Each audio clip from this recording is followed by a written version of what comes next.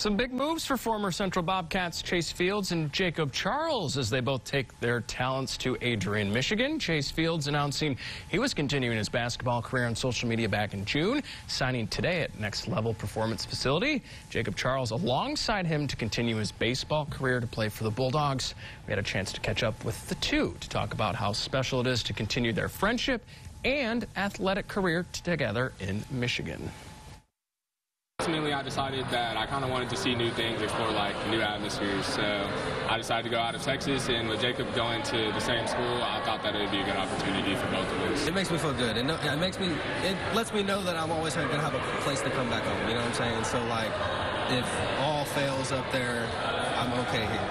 It means a lot to both of us, honestly, because we've made a lot of friends. Like, me and him have never been like, oh, just baseball or just basketball type of guys. We've always been like involved with all of the different sports and all of our community, I feel like. And to have all of them come back and support us too, it means a lot to both of us.